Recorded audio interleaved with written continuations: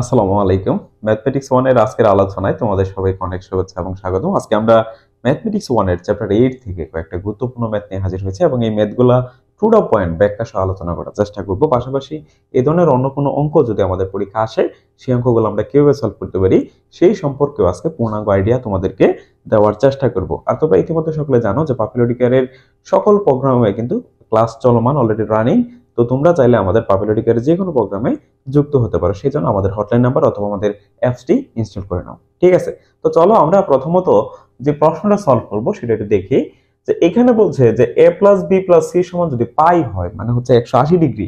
এটা ধরো একটা ত্রিভুজের তিনটা কোণ এবং এই তিনটা কোণের সমষ্টি হচ্ছে 180 ডিগ্রি, এরকম চিন্তা করো। আচ্ছা, তো এইখানে cos a সমান আরেকটা বিষয় দেওয়া আছে যে cos a is equal to cos b cos c হলে দেখাও যে এখানে দুইটা ম্যাথ দিছে, একটা tan a সমান tan b plus tan c, এটা তোমাকে দেখাইতে বলছে, অথবা tan b into tan c সমান 2, এই দুইটা বিষয় তোমাকে দেখাইতে বলছে। একটু খেয়াল করো, প্রথম ম্যাথটা আমরা সলভ করি, এক নম্বর প্রশ্নটা। আচ্ছা, এখানে একটা বিষয় খেয়াল করো, আমরা এখান থেকে একটু শুরু করি। এক নম্বর সমাধান, যে প্রথম ম্যাথটা দেওয়া ছিল, প্রথম ম্যাথটা আমরা একটু সমাধান করি। এটা আমরা একটু রাইট হ্যান্ড সাইড থেকে করার চেষ্টা করব। রাইট হ্যান্ড সাইড থেকে করলে আমাদের জন্য বেটার হবে। দেখো এক নম্বর ম্যাথের রাইট হ্যান্ড সাইড হচ্ছে যে এইটা, tan b plus tan c। আমরা এখানে কি লিখতে পারি, যে রাইট হ্যান্ড সাইডটা লেখা আছে tan b plus tan c। খেয়াল কর, আমরা tan b কে ভেঙে লিখতে পারি, কারণ আমরা tan এর সূত্রটা জানি যে tan is equal to হচ্ছে sin by cos। তো আমরা লেখা যায় tan b is equal to sin b divided by cos b। Similar ভাবে পরেরটা একটু ভেঙে সূত্র লেখো, তাহলে এখানে লেখা যাবে তোমার sin c divided by cos c।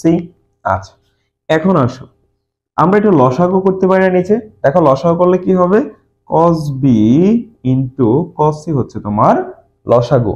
তাহলে দেখো এখানে উপরে কি থাকে, আমরা যদি লসাগুটা করি তাহলে হবে এখানে sin b, cos আর cos কেটে দাও, তাহলে cos c থাকে, তাহলে sin b into cos c plus similar ভাবে cos c ক্যান্সেল, তাহলে থাকবে হচ্ছে cos b into sin c।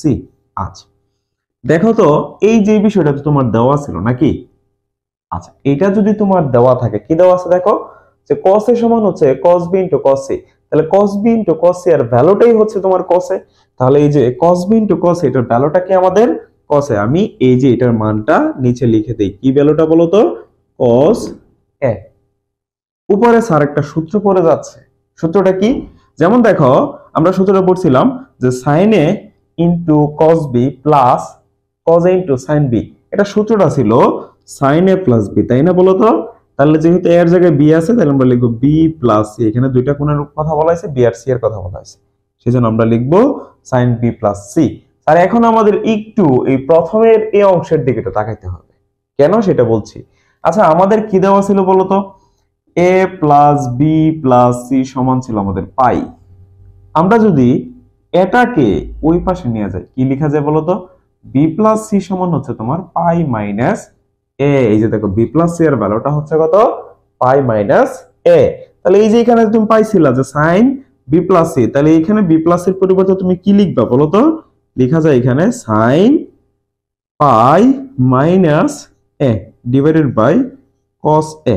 আচ্ছা, তোমরা তো সপ্তম অধ্যায় ত্রিকোণমিতিক অনুপাত এই অধ্যায়টা পড়েছো, তাই না, সপ্তম অধ্যায়। সেখানে এই সম্পর্কে কিন্তু আলোচনা আছে। কিরকম আলোচনা, দেখো পাই মানে হচ্ছে কত, 180, মানে এটা 90 এর জোড়গুণিতক, 90 দ্বারা ভাগ করলে 2 পাওয়া যায়, এটা জোড়গুণিতক। সেই জন্য সাইনটা কিন্তু কোনো প্রকার চেঞ্জ হবে না, কারণ আমরা জানি এখানে গুণিতকটা যদি 90 এর গুণিতকটা জোড় সংখ্যা হলে কোনো ত্রিকোণমিতিক অনুপাতের পরিবর্তন হয় না, সেই জন্য তোমার সাইন সাইনই থাকবে। আবার খেয়াল করো এখানে যে পাই মাইনাস এ, এর মান তুমি যে কোনো একটা ধরো, 90 থেকে ছোট সূক্ষ্ম কোণ চিন্তা করো, তাহলে অবশ্যই এই কোণটা কিন্তু তোমার সেকেন্ড কোয়াড্রেন্টে পড়তেছে। কারণ আমরা জানি ফার্স্ট কোয়াড্রেন্ট হচ্ছে 0 থেকে 90, দ্বিতীয়টা হচ্ছে 90 থেকে 180, 90 থেকে 180 এর মধ্যে এরকম পড়তেছে। দ্যাট মিন্স এই কোণটা হচ্ছে সেকেন্ড কোয়াড্রেন্টের, আর সেকেন্ড কোয়াড্রেন্টের সাইন পজিটিভ, সেজন্য প্লাসই হবে। তাহলে আমরা এখানে কি বলতে পারি বলো তো, এই যে দেখো, তাহলে পাই মানে 180, এটা 90 এর জোড়গুণিতক, সেই জন্য সাইন আমাদের কি থাকবে, সাইনই থাকবে। যেহেতু সেকেন্ড কোয়াড্রেন্ট, সেই জন্য তিনটা পজিটিভ, প্লাস দেওয়ার কোনো দরকার নাই, তাহলে এটা উঠে পড়লো, থাকবে কত, শুধু এ। এই যে আমরা লিখলাম শুধু এ। নিচে কি আছে স্যার, cos a আছে। আচ্ছা, sin বাই cos এর চেয়ে সহজ সূত্র আছে, আমরা sin বাই cos সমান কি জানি, tan is equal to tan a। এইটাই হচ্ছে তোমার কি লেফট হ্যান্ড সাইড। এই তো হয়ে গেল। কত সহজ না? এরকম ভাবে তুমি কিন্তু এই প্রশ্নগুলো সলভ করতে পারো। আচ্ছা, এখন আসি আমরা 2 নাম্বার ম্যাথটা সলভ করি নাকি? এখন আমরা 2 নাম্বার ম্যাথটা সলভ করব। দেখো 2 নাম্বারটা আমাদের কি বলছে, 10b * 10c সমান হচ্ছে 2। আচ্ছা ঠিক আছে, তো প্রথমত তুমি এখান থেকে একটু লেখা শুরু করো। 2 নম্বরের ক্ষেত্রে এই যে যেটা দেওয়া ছিল এটা থেকে একটু শুরু করো, যে দেওয়া আছে, কি দেওয়া আছে আমাদের, যে cos a = cos b * cos c, তাই না? আচ্ছা, এখন স্যার আমরা a সমান কি লিখতে পারি বলতো? একটু আগে যে আমরা ভেঙে লিখলাম বিষয়টা, যে আমাদের এখানে যে দেওয়া ছিল a + b + c = পাই, তাহলে খেয়াল করো আমরা যদি এটাকে এই পাশে রাখি তাহলে b + c যদি এই পাশে নিয়ে যাও তাহলে কি লেখা যাবে এর পরিবর্তে? পাই মাইনাস b + c, এটা লেখা যাবে না বলতো? তাহলে আমরা এর পরিবর্তে একই সাথে লিখে দেই যে cos পাই মাইনাস b + c। আমরা একটু এইভাবে লেখার চেষ্টা করি, হ্যাঁ? আচ্ছা, সমান হচ্ছে তোমার cos b cos c। আশা করি আমরা সকলে বুঝতে পারছি। কোনো সমস্যা সমস্যা হওয়ার কথা না, একটু চিন্তা করি তারপরেও তোমাদেরকে বোঝানোর জন্য। আমাদের বিষয়টা দেওয়া ছিল a + b + c সমান ছিল কত? পাই। আমরা এই b + c টাকে এই পাশে নিয়ে যাব, that means a = pi minus, এটা যে নিয়ে যাও তাহলে মাইনাসের b হবে মাইনাসের c হবে, তুমি এখান থেকে যে মাইনাসটা কমন নাও তাহলে b + c হয়ে যায় না বলো তো? তাহলে আমাদের a = কত আছে? পাই মাইনাস b + c, তাই তো? আচ্ছা, তো এই কাজটাই কিন্তু আমরা এখানে করেছি স্যার। এখন আপনি এই যে এখানে যে কাজটা করছিলেন এই কাজটা এখানে আপনাকে করতে হবে, ঠিক আছে? তো আপনি এই কাজটা এখানে একটু করেন। তাহলে দেখো এই কোণটাও সিমিলার ভাবে, এটা সেকেন্ড কোয়াড্রেন্ট, সেকেন্ড কোয়াড্রেন্টে কসটা নেগেটিভ, আমরা মাইনাস চিহ্নটা দিয়ে দিলাম। দেন খেয়াল করো 90 এর এখানে পাই মানে 180 ডিগ্রি, কত 180 না? 180 কি 90 এর জোড়গণিতক, সেই জন্য cos এর কোনো পরিবর্তন নাই, আমাদের cos cosই থাকবে, তাহলে এটা উঠে গেল, থাকবে হচ্ছে b + c = হচ্ছে cos b cos c। আচ্ছা স্যার, এখন আমরা একটা সূত্র জানি। কি সূত্র sir? b + c cos b + c এর একটা সূত্র আমরা সকলেই জানি স্যার। সেই সূত্রটা কি স্যার? সূত্রটা হচ্ছে মাইনাস ইনটু দ্য মাইনাস দিয়ে লিখলাম। তাহলে দেখো cos a + b সূত্রটা কি ছিল? cos a cos b minus sin a sin b, এই যে সূত্রটা আমাদের। আশা করি আমরা সকলে এটা বুঝতে পারছি না, কোনো সমস্যা আছে? থাকার কথা না, আমি যতটুকু আশা করি। খেয়াল করো একটু, ঠিক আছে? যেমন আমরা দেখো এখানে cos a + b যে সূত্রটা, তাই না? মানে cos b + c, তাহলে কি হবে? cos b cos c minus sin b sin c। তো এখন মাইনাস দ্বারা গুণ করে একটু ব্র্যাকেটটা তুলে দাও দয়া করে। তাহলে আমরা ব্র্যাকেটটা যদি তুলে দেই তাহলে হবে minus cos b cos c, মাইনাসে মাইনাসে হবে কি বলতো? Plus sin b sin c = cos b cos c। আচ্ছা স্যার, একটা কাজ করেন আপনি, এই যে যে মাইনাসের cos b cos c sir, এটা ওই পাশে নিয়ে যান, ঠিক আছে? একটু ওই পাশে নিয়ে যান, তাহলে কি থাকে দেখো তো? sin b sin c = cos b cos c, এটা মাইনাস ছিল, ওই পাশে গেলে কি হবে? Plus cos b cos c। এখন দেখেন তো স্যার, আপনি এই পাশে যে cos b cos c কয়টা হয়েছে আপনার? অলরেডি দুইটা হয়ে গেছে না বলেন তো? এই যে একটা এই যে একটা, কয়টা হলো স্যার? দুইটা। তাহলে আমরা কি লিখতে পারি? 2 cos b cos c। এখন একটা কাজ করেন, এই দুইটা এই পাশে তাকে মানাচ্ছে না, এই পাশে নিয়ে আসেন, এখানে গুণাকারে আছে না, আপনি এই পাশে আনলে কি হয়ে যাবে? ভাগ হয়ে যাবে। আমরা জানি সিম্পল বিষয়টা। তাহলে এখানে হবে sin b sin c cos b cos c সমান হচ্ছে 2। এই যে এই পাশে নিয়ে আসলাম, ভাগ হয়ে গেল। এখন দেখেন তো sin by cos মানে কত? 10। sin by cos মানেই কত? 10। আবার দেখেন sin by cos c, তার মানে কি হবে? 10c সমান হচ্ছে আমাদের 2। এই যে দেখেন, এটি কিন্তু আপনাকে দেখাইতে বলছে, দ্যাট মিন্স এটাকে আপনি কি লিখবেন? শুড। এটাই হয়ে যাবে আপনার শুড। তো এই দুইটা প্রশ্ন কিন্তু আমাদের প্রথম প্রশ্নটা থেকে আসতে পারে, বুঝতে পারছি? তো এইভাবে আপনি কিন্তু প্রশ্নটা সমাধান করবেন। আশা করি আপনাদের এই 1 নম্বর ম্যাথের মধ্যে কোনো প্রকার ঝামেলা সমস্যা নাই। এখন আসেন 2 নম্বর প্রশ্নে। দেখেন, এটা আমরা একটু সহজভাবে করার চেষ্টা করব, তো ঝামেলার মধ্যে যাব না, তো জটিল ভাবে করার চেষ্টা করব না। প্রশ্নটা মূলত আমাদের রচনামূলকের ক্ষেত্রে আসে, খুবই ইম্পর্টেন্ট একটা প্রশ্ন, পরীক্ষার ক্ষেত্রে খুবই জরুরি। আপনার যা দেওয়া ছিল এই লাইনটাই লিখেন, ঠিক আছে? আমি লিখে নিলাম যে দেওয়া আছে, এটা লিখলাম এখানে দেওয়া আছে। আমার এই পার্টটা দেওয়া ছিল, তাই তো? এই যে এই অংশটা। এখানে প্রথমে আপনি একটা কাজ করবেন। কি কাজ করবেন জানেন? আপনার এই যে মাইনাসের cos b cos c যে পার্টটা আছে না, মাইনাসের cos b cos c, এইটাকে একটু সামনে লিখবেন। তাহলে minus cos alpha cos beta প্লাসের sin আলফা sin বিটা, আর এই যে প্লাসের ওয়ানটা যে ছিল সেটাকে সমান চিহ্নের ওই পাশে পাঠিয়ে দিবেন। সমস্যা হবে? হওয়ার কথা না। তারপর আপনি এখান থেকে মাইনাসটা কমন নেন তো। মাইনাসটা কমন নিলে এরকম হয়ে যাবে না, cos alpha cos beta minus sin alpha sin beta সমান হচ্ছে আমাদের -1। ওই পক্ষ থেকে মাইনাসটাকে কেটে দেন। স্যার ভিতরে একটা সূত্র পড়তেছে তো? হ্যাঁ, অবশ্যই পড়তেছে। যেমন ধরো আমরা যে সূত্রটা জানি যে cos a cos b minus sin a sin b, যে সূত্রটা আছে এটা কিসের সূত্র বলেন তো? এটা হচ্ছে আমাদের cos a প্লাস b এর সূত্র। তো এখানে আমরা কি লিখতে পারি বলেন তো? যে cos alpha plus beta is equal to হচ্ছে কত আমাদের 1। এই যে এটার পরিবর্তে সূত্র লিখছি যে এটা cos আলফা প্লাস বিটা, আর এই পাশে ছিল আমাদের শুধু 1। আচ্ছা, এখন আসেন, এখন আমরা একটা বিষয় জানি সবাই। কি সূত্রটা? আমরা একটা সূত্র লিখতে, দেখেন, sin square alpha plus beta into